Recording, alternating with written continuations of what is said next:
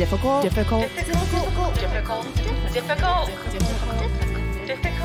Women.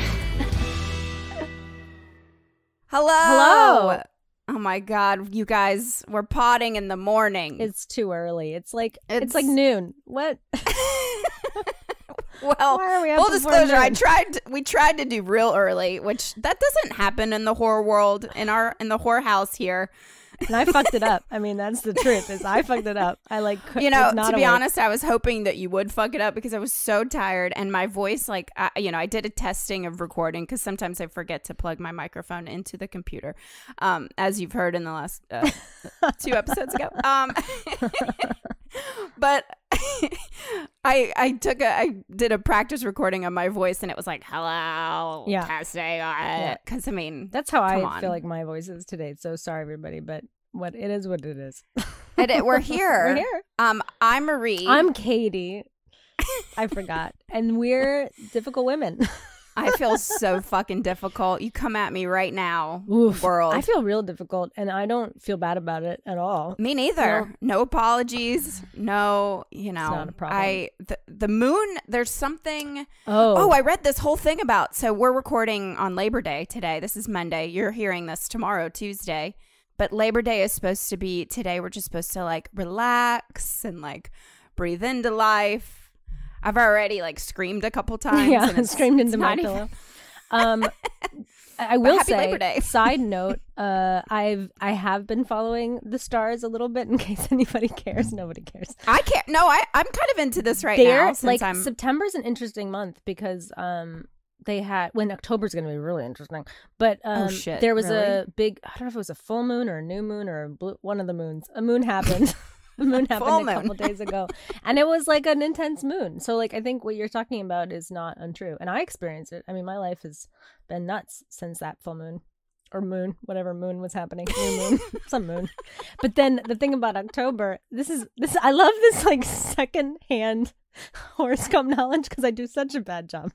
But because I don't really know. But but in October, there's going to be 2 moons happening. What? Yep. 2 moons? 2 moons in the sky? No, but two full moons, 2 blue moons, I think it's a blue moon though. It's called once in a blue moon. There's 2 moons, but it's not 2 moons. You can't say 2 moons because then that's gonna freak everybody out. Look, we don't like to fact check anything. We just say what we say. So if you don't like it, get out of here. Katy says in October there's gonna be 2 moons rising. And the earth is going to implode. No, that I didn't right. say the earth implode. I just said it's going to be 2 moons. That's my sprinkle of horoscope advice. Oh, God. Anyway, it doesn't matter. Nothing matters anymore. Nothing matters. Wait, can I talk about my hair for 1 second? Oh, my God. I was hoping you'd bring it up. My hair, you guys, I know this sounds like it's going to be boring, but it's not going to be boring. It's political, and my hair is political, which is on brand. Is your hair voting for Trump? No, never. Not never. Although he does say we can vote twice, so my hair can vote in that. 2 moons, 2 votes. 2 moons, 2 oh my votes. God. Totally. No, I'm just going to talk real quick about my hair. And it is political, and it's weird, and I don't know how to feel about it. But quick backstory. If you've seen a picture of me with curly hair, that's because I've curled it with a curling iron. That's how I did my hair. No, wait, it gets better. It gets better. But Sorry, I'm just tired. That's fine. Cool. I've known myself as someone with straight hair, right? My hair's straight. And it's pretty straight. Anyway. Mm-hmm. TikTok, the children of TikTok taught me that my hair is actually quite wavy. And I went through this series of I went to Walgreens, I bought some products, I did a thing. It takes a while, but you put all this shit in your hair and you dry it a certain way and let it just and honestly, you can just let it naturally dry. And holy fuck, you guys, my hair is real wavy.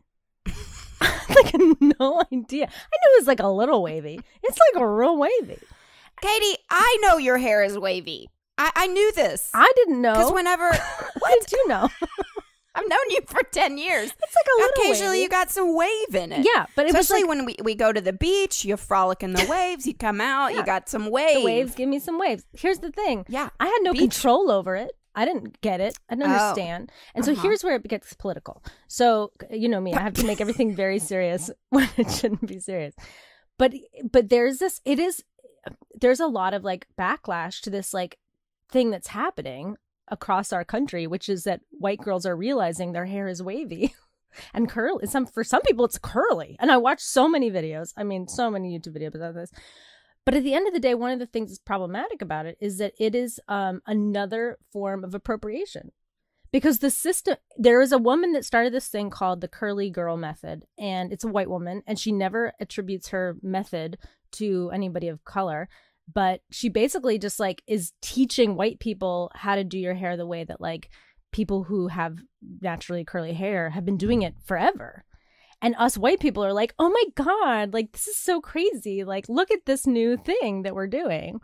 And it's like, no, we didn't do that. And so to be kind of like in the middle of this appropriation fad, I don't know what to call it, and be like, and I am legitimately like, I don't know, surprised that my hair is the way that it is. You're looking at me like I'm crazy, but this is a real thing. Look it up. It's crazy though. It's crazy. I mean, I believe the products I have. I have like 6 products now that I do. There's a whole system. There's a difference between being like, oh, it's wavy sometimes, and like, oh, I have like control over what my natural hair is, and maybe you don't know because like your hair's pretty straight or it does what it does and like it looks great all the time. Your hair looks great like all the time, and my hair's like I'm frizzy balding right now because of all the stress. So, but prior to the balding, your hair was always great. But one thing that did come up during all this, and I love my mother, she's wonderful, but when I told her, when I told her about this, I was so like, Mom, did you know that my hair was this wavy? Her response was, oh yeah, my hair's like that too. And I was like, why don't we know how to style it? Like, why are we fighting against the natural tendencies of our hair then? Because I was raised in a place where it was like, make it straight, like curl it with a curling iron, do this. And I really was faced with this weird, like, oh my God, this is such a micro thing. And yet, like, it is a whitewashing of everything. My mom was like, don't let it get kinky, though. Like, oh, it's so ugly when it's like that. And I was like, that statement is racist. I mean, like, that is, and my hair is kind of, it's kinky in a very broad sense because it's not like that. But like, so I'm not claiming for it to be super curly. So I know if anybody doesn't care about hair, then you're like, I don't know what you're talking about. But my point just being that like, I just experienced this like these small things in life that we don't think about much, and how white culture has whitewashed even white people. And this does tie into kind of what we're talking about today. So that's kind of one of the reasons why I brought it up. Fascinating. Is that boring? I don't know. I think that like, it's not boring to me, but no, I mean, no, I didn't know that there's a cultural appropriation of it. I mean, I think every female person identifying as female, if they want their hair to be natural, they should just lean in. Totally. To that. But like, that's just not what we've been raised to do. No. We've been raised, white people have been raised to have straight hair, like as much as they possibly can. And I mean, why did I get the perm in 5th grade and 7th grade and 9th grade? And why do we curl our hair? Like, you know, like it's like this weird, like backwards thing. It's like, we will have curls in this way. And if we, and I also bring it up as like a political thing because there was a black woman who was like doing sort of like shit talking these white girls about this whole new system that we've discovered, which we haven't. I'm doing air quotes because that's the appropriation part. But and she was sort of like, you don't have curly hair, like you're just like you're styling it a certain way. And my sort of feeling was like, wow, like I don't know, this is such a weird topic, but like I feel when I found out how wavy my hair is, I felt like I've been lied to my entire life. But wait a minute. But you're putting 6 different products in your hair to find out that it's wavy? This is where I'm confused. Right. And I think that this is also the conversation then that this woman was having. It's like, well, you're doing all these things to it. I'm like, yeah, but when you have curly hair, if you don't do things to it, it's really frizzy or it's doing weird things, right? So you put all those products in to like control it, basically, to like get it to like be smooth and whatever. What I'm realizing is my hair's been really dry. It's like not moist. All the products I put in are mostly moisturizing products. It's just to keep it really moisturized. And then one product I put in now, it's to like keep the curl pattern. Like if you like squish it up, like if you like brush it, right? Like white girls brush their hair all the time because we've been told brush your hair, brush your hair, brush your hair. If it's really curly, and my hair's not really curly, but if it's wavy or curly and you're brushing it, you're disrupting the curl pattern. This sounds so dumb that I'm talking about this, but it's a real thing. And that then you know what I mean? Like if you brushed very, very, very curly hair, it would just be like a puff, right? That's why people don't.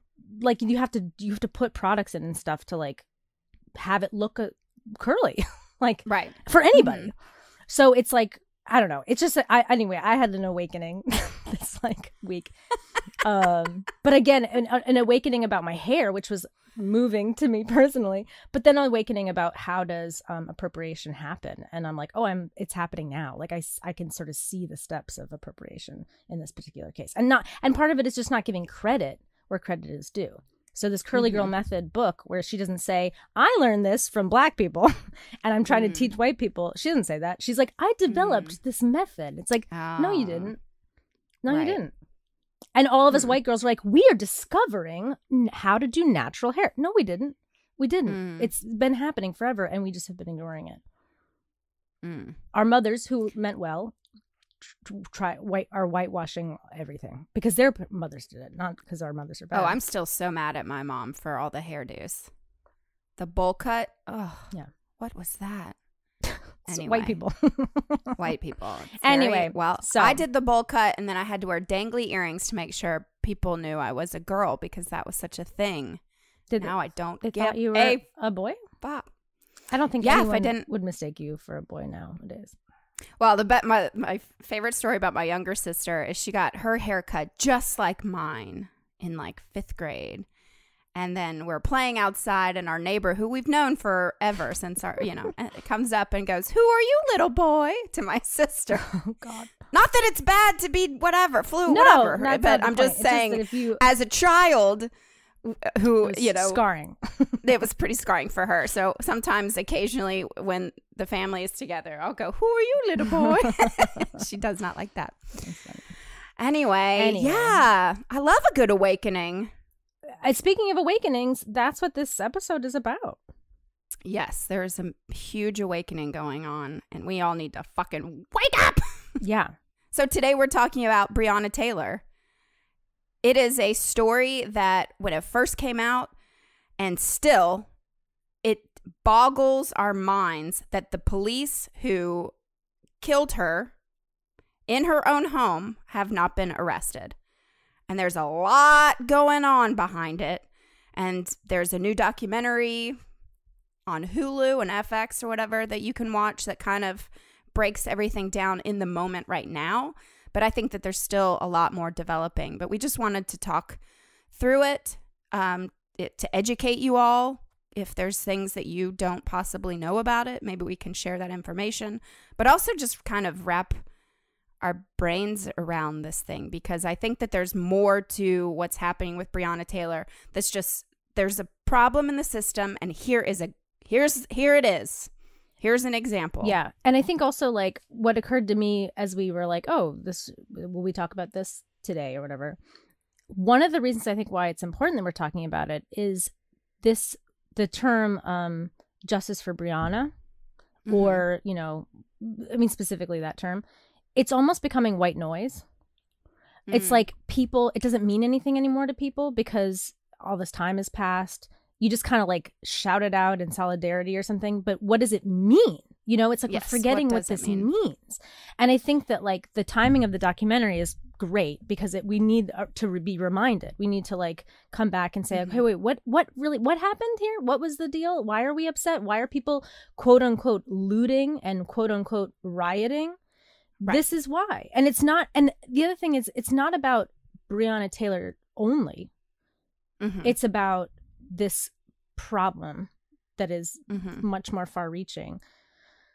And that was another thing. Like, first of all, what Marie said, go watch this documentary on Hulu. It's very important that everybody sees it to understand what's going on here.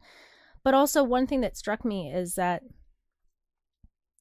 let's say we get full justice, quote unquote, for Breonna Taylor, which would be what, like every cop that was involved in that was arrested. Let's say the best case scenario, right? And prosecuted, arrested, locked away for life. Let's say that. And again, I'm saying that, and I know some people are like, "What? No, that's not okay." And we're gonna get into that. But I'm just saying, like, let's say that's what people want. Let's say we get it. Then what? I think one thing that's really hit me is that this isn't just about, oh, okay, great, she got justice. First of all, it would have taken months, but also now what are the next steps and what does that mean? Anyway, so.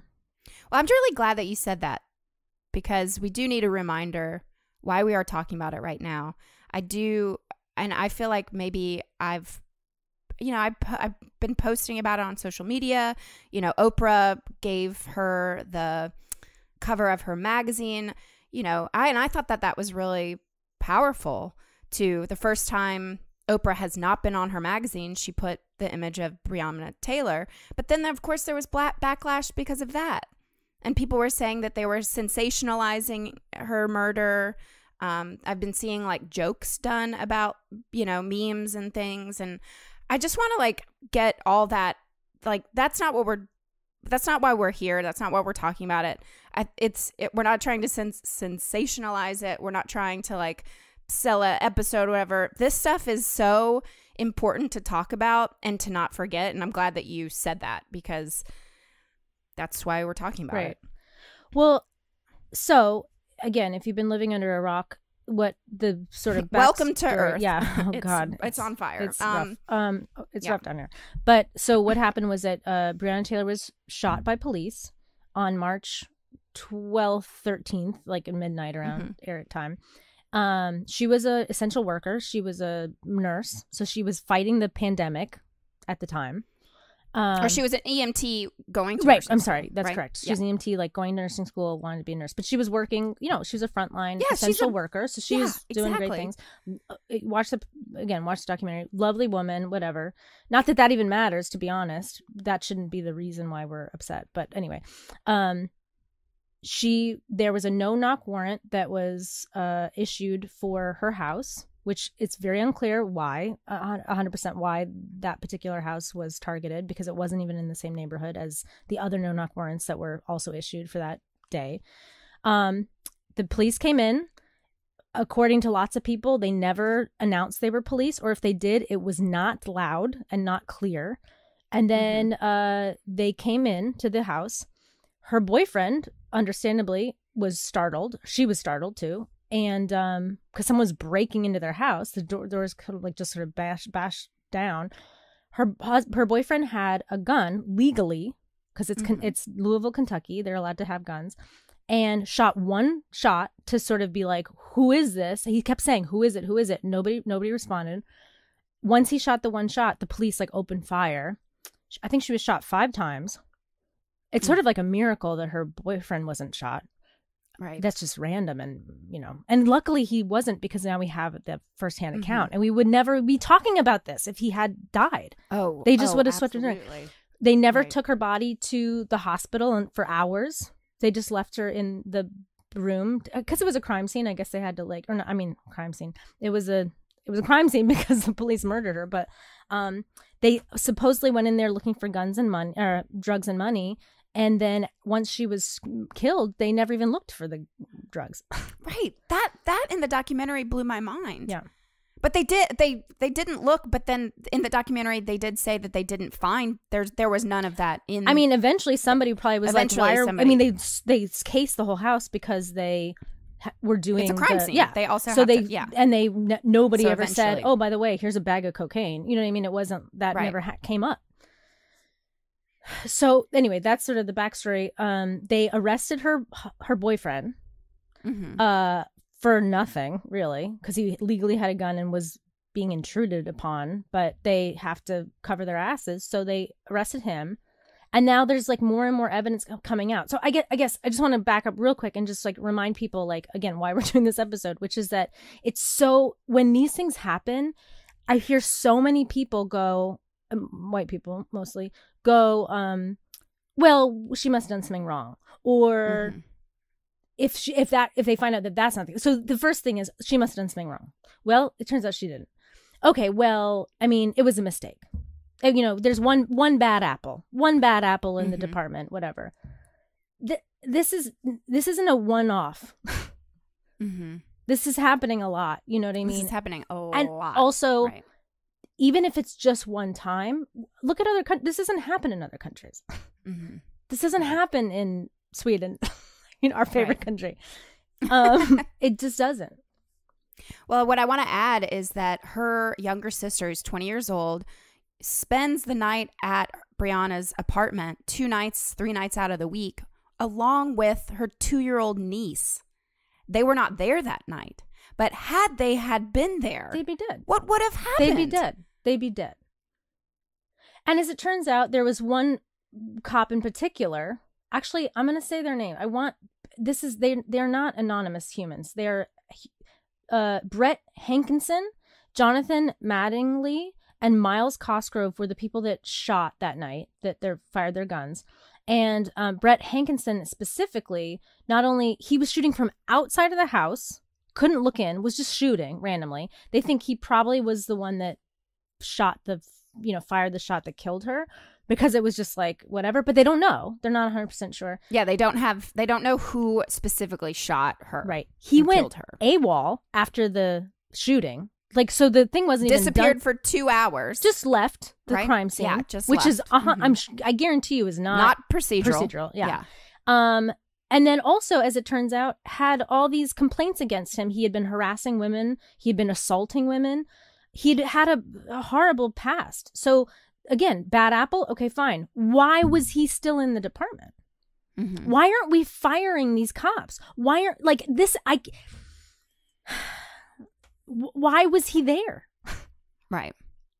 Well, Brett Hankinson, in the documentary, they do have a woman who encountered him months before, and he was in his police uniform. She was at a bar. She was walking home. He pulled over and offered her a ride home, which, ladies, I listen to all the true crime podcasts. Like, don't ever fucking get in a car, even with, a guy, anybody can throw on a police uniform. Right. It is a felony, yes, if you impersonate a police officer, but don't. If you get murdered by that guy, don't. But anyway, I'm not putting it on her at all. No, you should be able to do whatever the fuck you want and not have a man, accost you. But he drove her home, touched her leg, and then kissed her on the head. Gross. Get the fuck out of here. But she then learned that there were so many other complaints just like that about him. Or worse. I think there was some full-blown assault cases, almost like rape things. The other thing about that, though, that is so interesting is, like, again, this is like a reckoning for white people, right? So, like, she was a white woman in that story, and we are raised to believe that cops are good. White people That is such a good point. Right. That's why she got in the car. She wouldn't have gotten in the car if she was black. She'd have been like, this man's going to kill me. Like, that's not, you know what I mean? Or maybe she would have. But the point is that, like, the system is built for a certain color of person. And the color is white, by the way. Like, yes. Yes. Yeah. So that's such a, So this case is so egregious. It's so clearly egregious. And again, you can watch the documentary, but the house even that her house they targeted wasn't even in the neighborhood that they were really targeting. So even that, what I want to say is this case is so egregious, and it's been since March. We don't have a lot of information from the police department. All the information we have is from, like, attorneys and, like, outside detectives and things like that. Like, the police are not giving up a lot of information. They said there's no body cam footage, but we just found out, like, a day ago that one of the cops was wearing a body cam. What if it was turned on or not, we don't know, but, like, he was wearing it. So why wouldn't it be on? And they said that nobody had one. Right. They've been kind of lying. When they filled out the incident report, it said no one was harmed. No one was harmed, that they did not burst into the house. And we know for a fact that both of those things are lies. Mm-hmm. So why would we believe cops? Why would we support that? Why, like, tell me, like, where we're at right now. And again, as a white person, you're like, well, but I mean, they're just doing their job. It's like, is their job is to murder people in their own homes when they haven't done anything wrong? Right. We have a problem. We have a problem.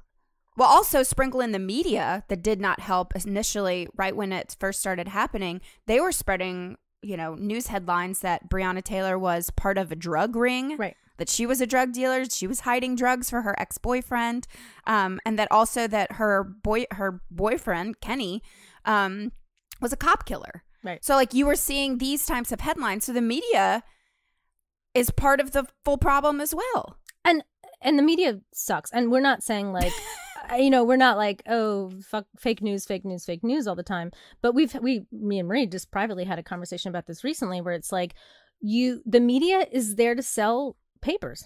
And you know what I mean? Right. And they sensationalize. And that's just, and it's our media has moved more and more and more towards, again, I think we should change the name of this podcast to "Money is the Root of All Evil," because at the end of the day, it comes back to money. They want to sell papers. So it's not fair and balanced news anywhere. Like, there's always going to be a bias. And one thing that struck me as I was watching the documentary, there's a image of like a mugshot of her boyfriend. And I'm going to say something that's terrible, but it's true. So I'm going to say it. As a white person, I looked at that picture and it sort of flashed on the screen quickly. And I thought like, oh yeah, I've seen this picture a million times. And I don't mean this particular man. I mean that like we see mugshots of black people, black men specifically, especially. And my first sort of like knee-jerk reaction is that like, oh yeah, it's him. He did it. Oh, right. Black man. He's dangerous. Like it is so embedded in us to like, it's, I don't think that people fully understand how powerful it is to just like flash a picture of a black man in a mugshot and say, see, it's his fault. And that criminal. White people, yep, he's a criminal. And white people go, oh, okay. Yep, he's a criminal. And it's like we are all brainwashed. Mm-hmm. And then like now that we're finding out the real story here, then you go, what? Oh, fuck. Like, oh, fuck. Like, so then again, this story is so egregious that like he's been able to be freed. Luckily, think about all the people that have not been. Think of all the stories we're not talking about because we don't know about that are maybe not exactly like this, but the idea is that like that are have been unfairly handled. There's so many. This is just the one we know. Mm-hmm. And that's why I'm like doubling down on the body cam issue.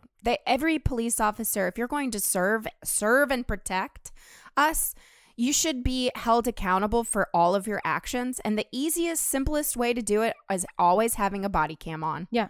Always. Yeah.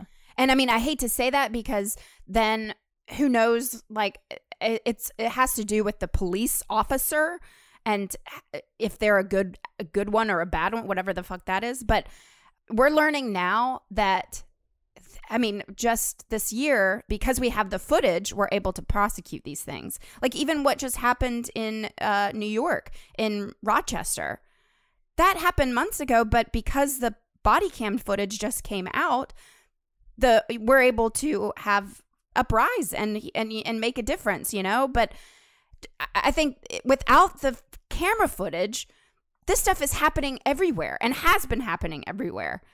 And it's only now that they can be held accountable because we have the footage and the lawyers are fucking working overtime. And if you have and it protects the police, honestly, too. Because like, let's say, so, and also I want to say, if you don't have anything to hide, what's the problem? Right. You know what I mean? Exactly. Right. Exactly. But it's the smallest little thing. But also in terms of the protecting the police to wear the body cam, there was another story that popped up. I don't know why, but I get alerts for like Fox News too. So like Oh, Katie, no. It's not on purpose. It just kind of came through. But I like to see what they talk about on there. Like, it's fascinating to see what makes headlines on Fox News versus other media things. Anyway, there was some thing that popped up. You may or may not have heard about this story, but the police shot a white woman this week or something. Or they shot a white woman and the story was coming out. So I was like, interesting. What is the story here? And I think that the idea was they were like, police shoot white people too. So why are people so upset? You know what I mean? I think people want to, the police shouldn't be shooting anybody. So unless they have to, that's the whole thing. I'm not saying they shouldn't shoot anybody, but they shouldn't be shooting innocent people, right? So I'm like, I think police should have Nerf guns, and that's it. Nerf guns would be a great idea. Yeah. I know. Or slingshot. That's my idea. Everybody gets a slingshot. But the thing is, I was like, okay, so what happened with this white woman? Was it like a Breonna Taylor situation where they just burst in and murdered this woman? No, the woman had a knife, and in the body cam footage, you can watch her lunging at the police officer, being like, I'm gonna kill you. She's screaming, I'm gonna kill you. She stabbed the police officer in the arm, and then they shot her and they killed her. Yeah, don't do that. Don't this is the shit where I'm like, you can't compare apples and oranges. Right. This white person with a knife who's screaming, I'm gonna kill you, and then stabs you. They waited till the officer was stabbed to shoot her. You know what I mean? That's bananas. Somebody. Yeah. But my point is just that, shut up if you're saying things like, well, white people get killed by police too. It's like, yeah, people get killed by police when they're running at the police with a knife and shouting, right, I'm going to kill you. Right. That's not what, that's not what all the people that we're protesting about. That's not what any of those people did. No, that's not what this is about. This is, yeah. But back to Breonna Taylor, there's new information coming out of pictures of the crime scene at night and then the next day, and things have been moved. Right. And again, back to my true crime podcasts, first rule of thumb, don't touch the fucking evidence. Right. And so it's clearly that I guess some of the bullet shell casings have been moved, and items in the apartment had been moved too. Yeah. So, well, from the get-go, they were trying to pin it on her boyfriend. That was their official story from the beginning. They're like, right, he shot at us, so we had to protect ourselves. Well, and he shot the guy in the leg, too. Yeah. Well, but now that's a whole. No, but so now they're saying that. So one officer was shot, and that's the reason why they're saying, well, that's why we shot up the whole house, which doesn't make any sense anyway. But secondly, that guy that was the officer that was shot, there's now evidence saying that it was another police officer that shot him. What? Yes, during the whole melee. Yeah. Oh, I didn't know that. Yeah, that's where did you learn that? Just from this new evidence in terms of where they were finding bullet holes and things. Like, it doesn't make sense and according to witnesses or what, according to her boyfriend, he was like, I shot one shot. He shot once, and so And I think he didn't shoot to kill. I think he shot to be like, get out of my house. Get out of my house, right. So it's possible he even shot in the air. You know what I mean? We don't know, but right. Or maybe they do know, but yeah. So that this thing of covering things up. And again, I just want to really emphasize that this isn't just one story. Right. This shit happens every fucking day where police make a mistake and then they cover it up. Mm-hmm. And that's the part we don't know. We don't even know what we don't know. Mm-hmm.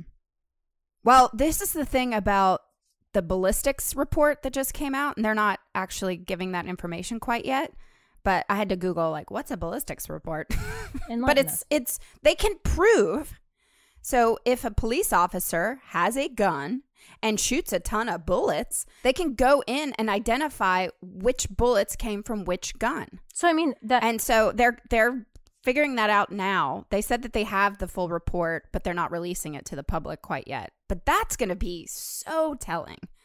So then they can prove that Kenny maybe he shot up in the air, and then the police, whatever. Well, but no police officer should ever be shooting without an eye on the target. Right. And there was that guy, Brett. Yeah, there were people outside. Brett Hankinson, who walked away from the scene. He shot a lot of rounds from outside and not being able to see. So clearly, okay, I want to talk for 1 second about the police, from the police perspective. So a couple weeks ago, I had an opportunity to talk to a fan of ours who is a police officer. And because I was just like, what is happening? Like, what I need to hear a little bit more about, from your perspective, what is happening here? And we did talk about Breonna Taylor a little bit. We talked about no-knock warrants. And like, one thing I just kind of want to make people aware of is that every rule that has been put in place by the police departments is there for a reason, right? So like, at some point in time in the past, something happened where probably a police officer was killed by a criminal. And they said, if we hadn't knocked, if we had been able to just like burst in, we could have gotten those guys and our officer wouldn't have died. So then somebody said, you know what? We're going to make a thing now. There's going to be a law passed where you can go in and not knock. Right? So there are legitimate times where those no-knock warrants have been useful to the police, right? In a way that maybe they did exactly what they were supposed to do, and they went in there and they achieved their goal, and no police were hurt. Maybe nobody was killed, right? The problem is things like Breonna Taylor, right? This idea now that like these rules get so warped, right? They get pushed to such limits that they're like handing out these warrants kind of willy-nilly. That's not a warrant that should be allowed very often at all. It should be a very, very specifically dangerous case where they have an insane amount of proof that they have to go in without knocking, and they did knock in this case, but without, and they're always supposed to identify themselves. So that was also illegal. But like, but that you can, even this idea that you're allowed to burst into the apartment, you have to be, in theory, you have to be able to prove to a judge who signs the warrant that this is the only way we can catch these people, is if we do it this way. And we are willing to put everybody at risk. And then the judge has to go like, okay, I see your point, and I will say yes or no to this thing. So one of the things that our police friend was saying, he was like, people are really, really mad at the police officers in this case. Understandably. I mean, we understand why. But another person we have to start looking at, or the other people we have to start looking at, are like the judges that sign off on the warrants. The police wouldn't have been there at all if the judge hadn't signed the warrant and said, and they put some evidence together, and the judge, she said she's looked at it for 30 minutes, which I guess sounds like, is that a long amount of time? Is that a short amount of time? For someone's life, it doesn't sound like long to me. But so she looked at it and said, yeah, okay, no problem. Going in there and But that was in a pile of all the other warrants. So she took 30 minutes to go through the whole pile. Oh, it was 30 minutes for the pile. That's what I understood. So she didn't So she was just, she just was signing warrants without even taking a look at like, these things change people's lives, They kill people, yes. Yeah. And they kill people, and they affect her mother, her friends, her boyfriend. Like, it just changes everybody's lives. For what, So I think that was one point that I thought was well taken, that like we should also be mad at the people that are signing off on these warrants. That judge, I never hear about her. Right. I don't hear about her. Right. Why isn't she going to jail? Did she sleep at night? I mean, what, like that's, and I think that again, I think our friend was sort of trying to talk about how like the police are getting like villainized. Again, for a good reason sometimes, for sure. So I thought that was worthy of mentioning. Just that like that the blame has to be spread out amongst everybody involved, not just the men that executed the execution, right? So there's that. The other thing, though, is this bad apple thing. I just want to talk about the bad apple concept. So that's another, he really was like, not all police officers are bad or doing these bad things. Okay. I mean, I believe that. I believe that there's some really amazing police officers. And I actually would say, I bet you the majority of police work is done well. You know what I mean?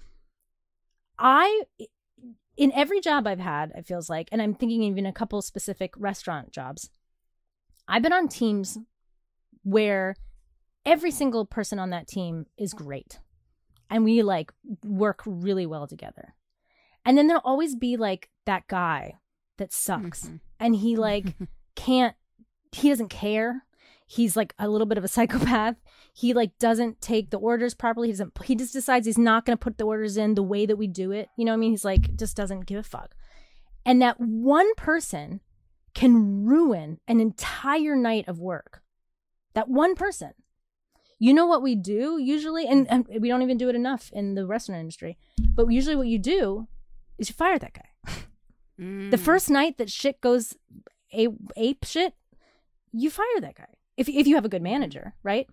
Now, the restaurants where that guy doesn't get fired, because that happens a lot too, right? Where the guy just stays and stays and stays. It's because the manager sucks. It's because the manager doesn't give a fuck. So when I'm looking at these situations where people keep saying like, well, it's just it's like a few bad apples. Why are they there? Why, as a project manager, which is what the head of police is in every department, why are you allowing these people to stay after a handful of like women saying, hey, this guy Brett Hankinson was like kissing me on the forehead and touching my thigh? I'd be like, get the fuck out of here. You make us look bad. You're ruining this stuff. And the fact that like how long did it take to get Brett Hankinson fired? He did finally get fired from the department. It took months. And it was only because the civil unrest and all the protests and things. Otherwise, he definitely wouldn't. No. Right. No. So to the police officers that are listening, if there are any, our issue isn't like with the good cops. It's with the people that are protecting the bad cops. And to be honest with you, if you're a good cop and you're listening to this, it's your job as a quote unquote good cop to get those guys fired. It is you. If you are a quote unquote good cop and you continue to just say like, cops are good, but you're not getting those guys fired, get the fuck out of here. You know, like. Well, I do want to add to that. So, I talk about the daily podcast on the New York Times. And last week they had an episode called Who Replaces Me? And they interviewed a police officer from Flint, Michigan named Scott Watson. And he's a good cop. His story was unbelievable. I highly recommend listening to this podcast episode. He's one of the good ones. He grew up in Flint, Michigan. He went off to college in Colorado. And he came back to Flint, Michigan to be a police officer because he wanted to be a police officer. First time, going out after training, he knows the community. So all the other cops were shocked that he knew everybody that they were encountering. And he saw with his own eyes all the injustices that some of these police officers were doing. And he would have to intervene. And he has this one specific story that he talks about, that he intervened so much that he took the guy in because they were beating him up for no reason. Right. And guess what's happening to this officer? He's going to get fired. Or worse. He's retiring. Yeah. He can't do it. He has tried so hard to be the good cop, to hold the bad cops accountable. And it's the police. There's so much more to it. There's the police chiefs. There's the fucking unions. Yeah. And so he's just so tired and he feels so helpless that he's retiring at 40. And he's the one that's actually trying to do something, right? So like my sort of thing is, if you're a good cop, right, and you consider yourself a good cop, and I believe that you are, you are, you need to gather all your good cop friends, because if you are sure that there's a lot of them, and you guys have to like band together against the bad cops. Right. So you should be the most vocal in the Black Lives Matter movement, because you've seen shit. And if you haven't seen and you know shit, it's broken. Yeah, and you know it's broken. And if you don't know it's broken, then like, I don't know, then you're looking in the wrong direction. And maybe your particular town just is like, has a really great department, and that is great. That is great. Like, let's say you live in a town where your department really has an amazing record. You know the community. You're very like doing all of these good things. That's great. Then get your entire department to gather together to get rid of the bad departments. You know what I mean? Like, that's how you make a difference. That's how we change the system. And if you're a cop and you're afraid of us saying, like, defund the police, then you know how we don't have to defund them? If we fix it. You know, like if we get it to a place where people, does that mean that there are no bad people, that there's no crime? Of course not. That's the thing. It's like, we need police officers. We need them. We need them. They're important. Right.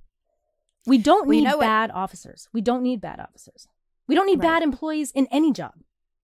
Well, you know, the conversation we brought up last week that I brought up about my run-in with the man on the bridge, clearly with a mental illness. Had I called the police, what we just saw with Daniel Prude, he'd be dead. They called the police because he had a mental illness. Right. His brother called. Control him. His brother, his own family called. He didn't call because to get it's him a killed. mental. Yeah. Right. So that's what we mean when we say defund the police. When there you have we should not always be calling 911, or that's not. Let me rephrase that. We shouldn't only have the option to call 911 to then have this militarized police officers who are not trained in this. Right. You know, or maybe they're sort of trained. Yeah. Right. To show up and then kill somebody, you know. I think that, like, and again, I want to emphasize, like, I'm pro police in the sense that I want to make everybody's job easier. I want to make everybody safer. I want everybody to be safer. I want the police to be safer. I want the communities, the people in the communities to be safer. I want everyone to, I want to feel safe. I want to feel safe in my neighborhood. I don't feel safe right now in my neighborhood. One of the reasons why I don't feel safe in my neighborhood right now is because the police in New York City have decided to, like, not work that hard. I don't want to say it. That's not fair. That's not fair. But there is some word that they're, like, kind of being like, oh, you want to defund the police? Well, we'll show you what it's like when there's no police. And there's that some not every officer and not every department, but there are some attitudes that are happening like that, where people aren't, like, doing things. Also, the police are, like, overworked.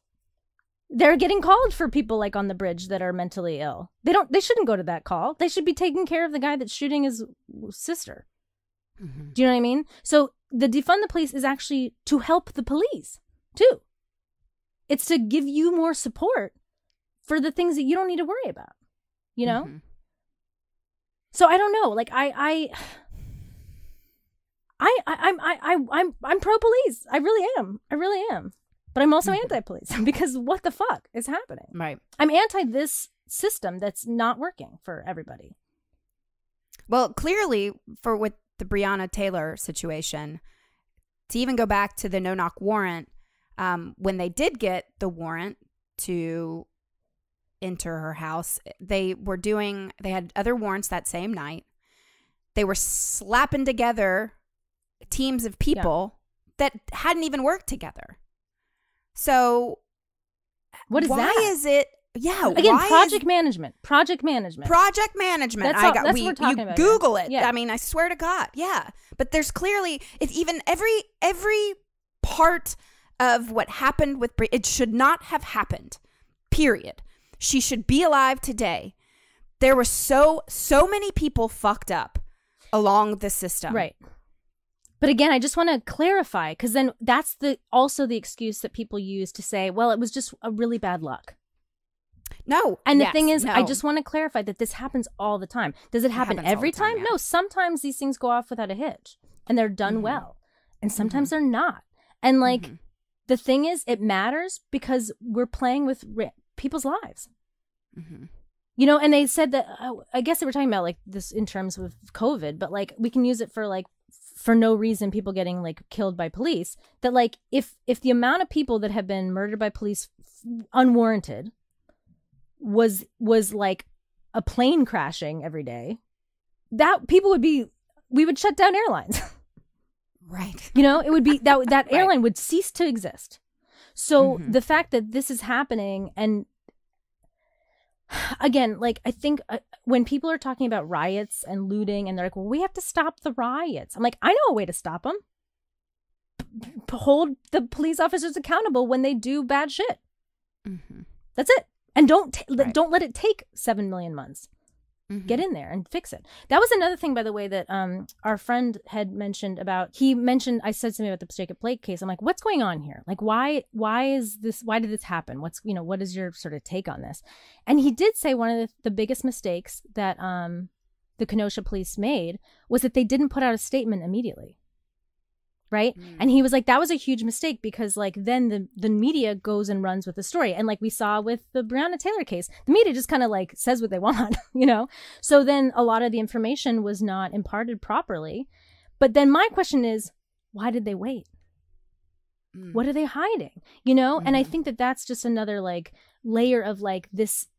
If there was transparency in a real way, you know, and if you're saying like as a police supporter, you're saying like, well, you know, everyone's just doing the best they can. Everybody means well. Okay, if that's really true, then what's wrong with transparency? But what's wrong with the body cams? Why isn't every single police officer? If I was a police officer, I'd want to wear a body cam. I'd be like, I don't want to get because that's the narcotics team in Louisville. They came and said that everyone has to wear a body cam. And the narcotics team was like, no, we're not going to do that. Yeah. They said no to it. Because what are they hiding? They're hiding shit. Because they know that and especially the narcotics team, that they're planning shit, that they're, you know what I mean? That we know that happens in these teams sometimes. I'm not saying every team, but I'm saying it happens. The other thing about all this, by the way, is that these no-knock warrants that happened across the town or whatever, it was for drugs. We have a problem with this like war on drugs thing too. Should anybody, you know, I mean, like, and I get that drug dealing and there's a lot of crime that circles around drug dealing and drugs. So it's violent and it's dangerous. So like, I get that totally. But like also, first of all, she didn't have drugs in her house, Breonna Taylor. And like this sort of like criminalizing of drug stuff, especially marijuana, which is not a violent drug. And I don't know what kind of drugs that these people were looking for. And it legitimately could have been a very intense like drug ring thing. I get that. But it's just sort of strange that like, does drug dealing equal a cop killing somebody? Do you know what I mean? Is that like fair and just? Right. Especially if it's marijuana, especially if it's like not that much, you know, and these people that get put away for life for having a little bit of weed on their person. Versus like people that are selling. I mean, there's just like all these, that's just another part of the conversation we need to have. And again, I think as our friend might say at this point, he'd say, that's not up to the cops though. That's up to the criminal. That's like the justice system. So we have to make sure that we're holding the justice system accountable too. And it's not just us screaming, cops suck. Which is, you know, I get it, but also like the system sucks. The name of this episode. But the system sucks. You know what I mean? And the cops, especially the individual cops, are just working in the system. Those guys that showed up at Breonna Taylor's house that night, I don't think they necessarily were trying to kill people that night. I don't think that was their mission. You know, I think they were like, oh, I showed up for work today. I'm just going to go to work. Right. They told me to do this thing. They're firing at us, and I'll fire back. Okay, well, now we're shooting our guns. Okay, that's what we're doing. Okay, you know? So it's like these individual people, I get why people are like, why cops are freaked out, because they're like, we're just doing our job. And I'm like, I get it. Your job is fucked. There's things that you don't even have control over that we have to make sure get changed. So, the FBI Civil Division they have proven that Breonna Taylor's civil rights were. They did prove it. Yes, violated. They have that they were violated. Yes, I mean that's good.